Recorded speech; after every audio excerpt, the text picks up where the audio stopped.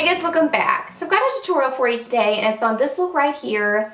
This is a really close look to what I was wearing in a Friday Favorites a while back, and a bunch of you guys asked for a tutorial on that look. So it's using Makeup Geek and ColourPop. So I've got ColourPop and Makeup Geek on my eyes, Makeup Geek on my cheeks, and then ColourPop on my lips. So I tried to pick kind of like more affordable options for this look. The rest of my face I didn't really follow that, but everything that I show in this tutorial is more on the affordable side, so I always kind of enjoy doing that every now and then, a more affordable yet glamorous makeup look for you guys. So as far as what this look is, it's just a really warm, like coppery, kind of bronzy sort of an eye look. I said this in my Friday Favorites, it reminds me of like a desert or like red clay or something, and then you pair in the purple lips, and I just really love it. It reminds me of like just a desert, and I love pairing it with like burgundy and turquoise. It just feels very like southwesterny or something, so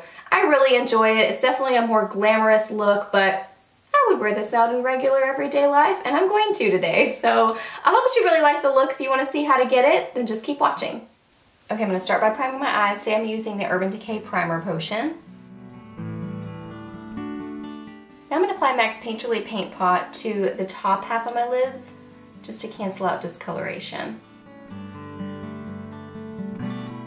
Now take some kind of a coppery or bronzy base. Today I'm going to be using e.l.f.'s Brownie Points, and apply that to your lids.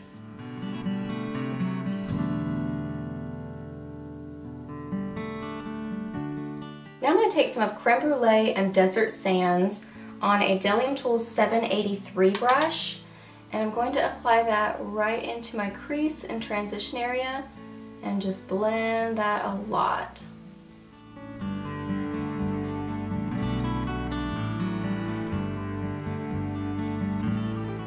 Now I'm going to take a Delium Tools 781 brush, and I'm going to get some of Poppy first, and then I'm going to go in with Razzleberry next. So Poppy, and this is really pigmented, so be careful with this. I'm going to apply this right into my outer corner and blend that into my crease, just to really give some warmth.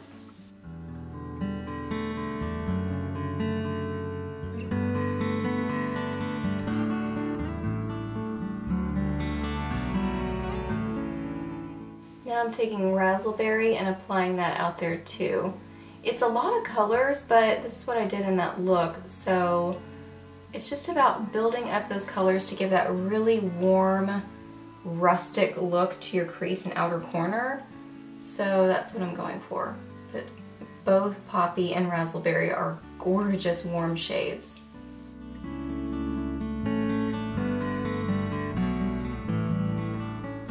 Now take some kind of a tiny crease brush or just some kind of a small brush. This is an e.l.f. Professional Eye Crease Brush, and I'm going to first get some of Mocha, this one right here, Mocha, and then I'm going to get some of Corrupt, and we're basically just going to be darkening up our outer corner and our outer V.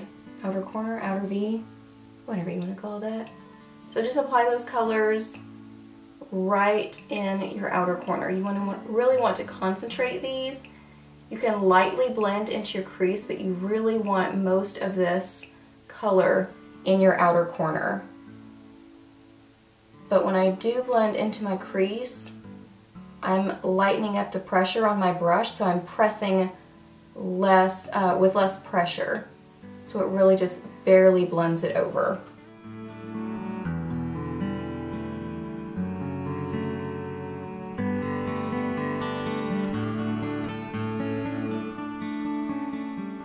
For my brow bone, I'm going to take a combination of White Lies and Vanilla Bean. This is a Stilazzi S124 brush, and just apply that.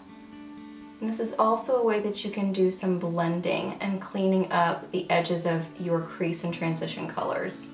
So I'm going to do that too. I can't talk today. I'm going to do that. Oh dear.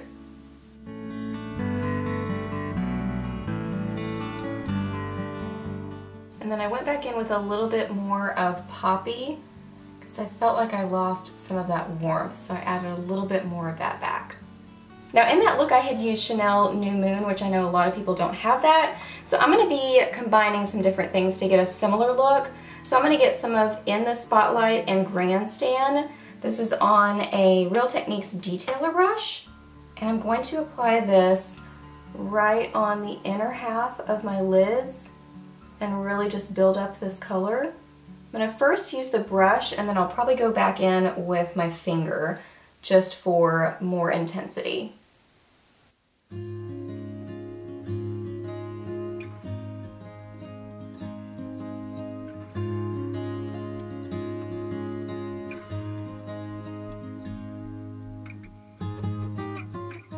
And then for a little added sparkle and sheen, I'm going to apply some of I Heart This with my finger right over the top of that. And I'm kind of just lightly dabbing because I don't want to like fully change the color of that lid color, but I just want a little bit of added sparkle and dimension to it. I'm just kind of like barely tapping. And then as always, you can go back in with your crease brush and do some blending. And if you feel the need to reapply some of those colors, you can do that now. For my lower lash line, I'm going to apply some of this NYX Slide On Glide On pencil in Brown Perfection.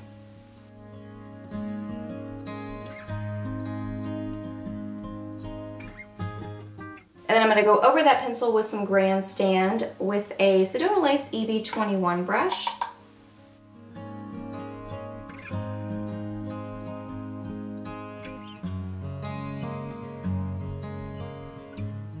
And now I'm going to tightline with my Rimmel Scandalized pencil in black and then do a little bit of a wing and line my upper lash line with my Physicians Formula Eye Booster.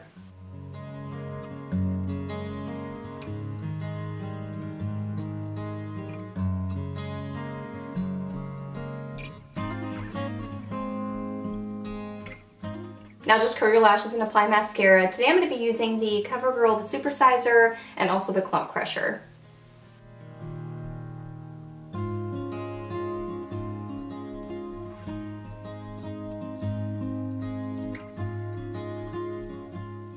Alright, so here is a shot of the finished eye look.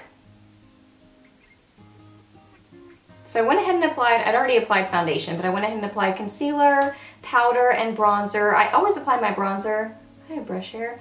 I always apply my bronzer the same way, so I didn't go ahead and show it this time. But for blush, I'm going to take some of Spellbound, which is this one from Makeup Geek, on a Sigma Large Angled Contour F40 brush, and just apply that.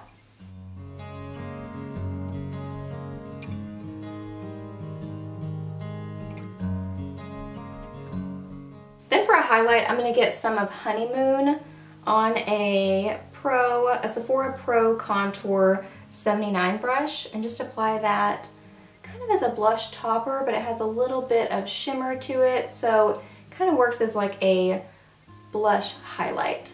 A blush topper, highlight, something or other that gives you a little bit of a glow.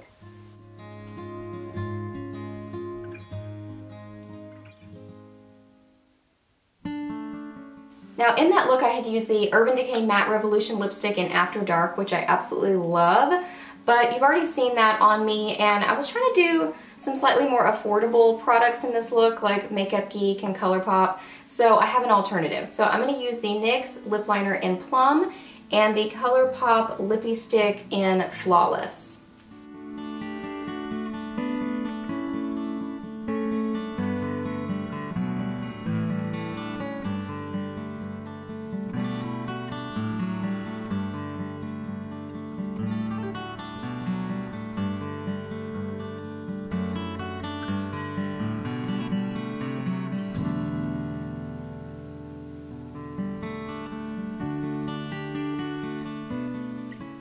Alright guys, so that wraps up this look and tutorial. So I hope that you really enjoyed this video. Let me know down below what some of your favorite Makeup Geek or ColourPop combos are, or even together if you use them together. They're two of my favorite brands, so I would love to know some of your favorite combos together. Ask me any questions that you have, I'm happy to answer those. Please subscribe to my channel if you're not already, and I'll see you in my next video.